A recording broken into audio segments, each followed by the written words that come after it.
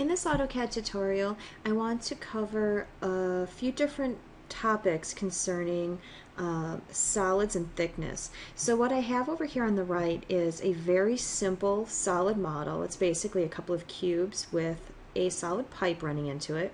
And then next to that is a simple surface that's clear because it has this grid pattern over it, and this here is it's just solid. There's no extra line work. If I would change that to conceptual, you'll see that they both exist as three-dimensional objects. This one's just a flat surface, however, sort of like a piece of paper or something like that. It's going to switch that back to wireframe.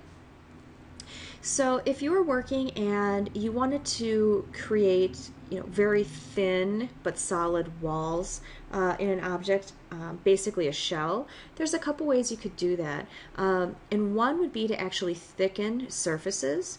So what I'm going to do is come up to the solid editing menu, and I'm looking for this button right here. It's thicken. It converts a surface to a 3D solid.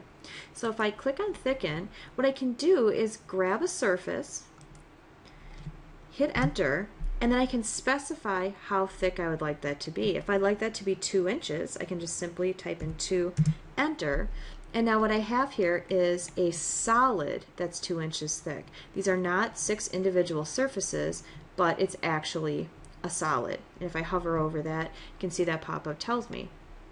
Now, if I actually wanted to go through an object like this and create that basic shell type of structure, that would be a lot of work. But CAD actually has a function that makes that really easy.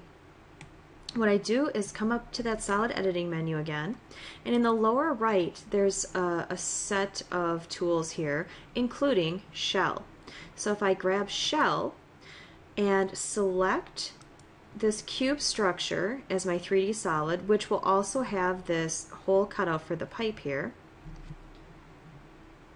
hit enter, then I just need to say the shell offset distance, so how thick I want that to be. If I once again say 2 inches, enter, you'll see that it's come and put a thick 2-inch shell all around the entire shape of the object, and now it will be hollow on the inside, but this exterior portion is still a 2-inch thick solid in the shape size that I created. If I go to X-ray, for example, you'll see that with a 3D orbit here, I am able to go around and see that this entire object is still solid in terms of the 2-inch thick walls created, but there is an open airspace inside of that solid.